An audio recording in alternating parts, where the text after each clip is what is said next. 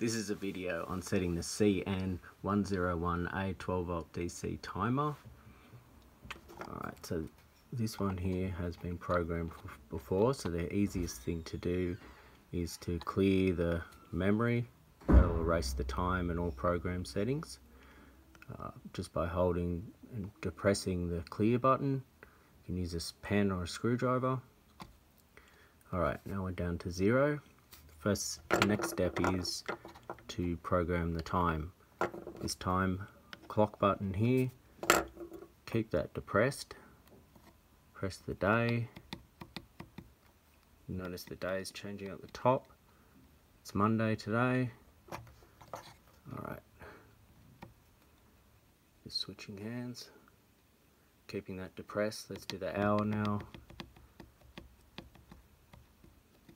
Let's say it's 12 o'clock. Now we'll do the minute.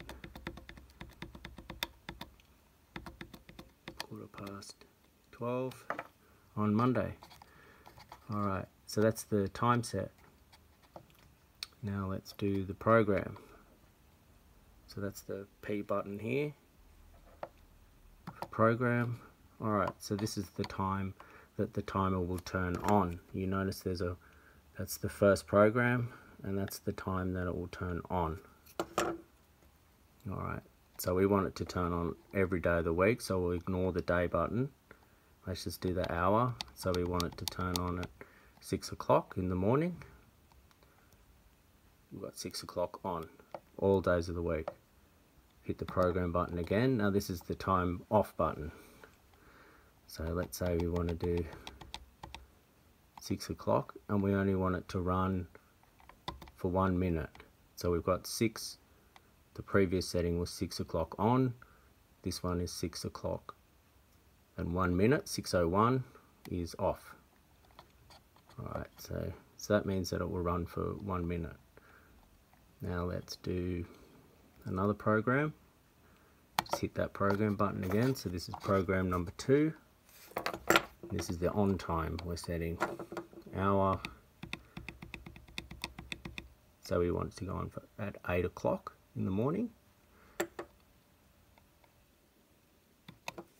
Now we want it to go, we want to set the off time to off. Program 2, off time. 8 o'clock. We want it to run for 1 minute. Okay.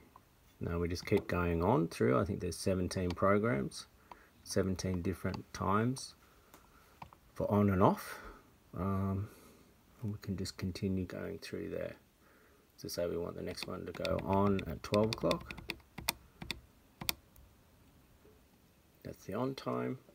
Lock that in by pressing the program. Now we've switched to the off time. 12. You might want it to go for say 3 minutes. That's it. When you're ready, you can either just leave it there for I think it's about 30 seconds, or we can press the clock time again.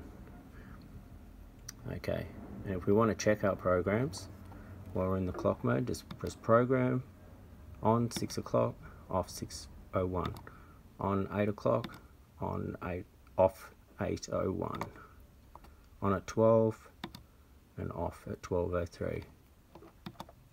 And that's all the programs that we have.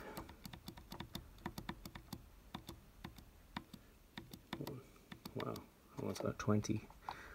And then that's pretty well it. Now see this auto button here, that auto, not a button, the auto symbol. We can scroll through that.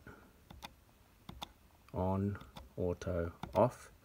So that would turn the timer off completely, so it wouldn't activate. Auto means that it will do the program times that you've set. And on means that it's constantly on.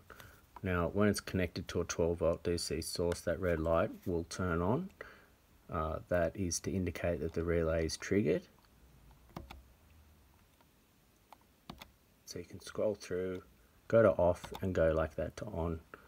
You don't want to keep it with the red light on to lock the relay in. So sometimes when you switch from on to auto, that might be locked in. Go to off and then go back again. Alright, that's it. Thanks.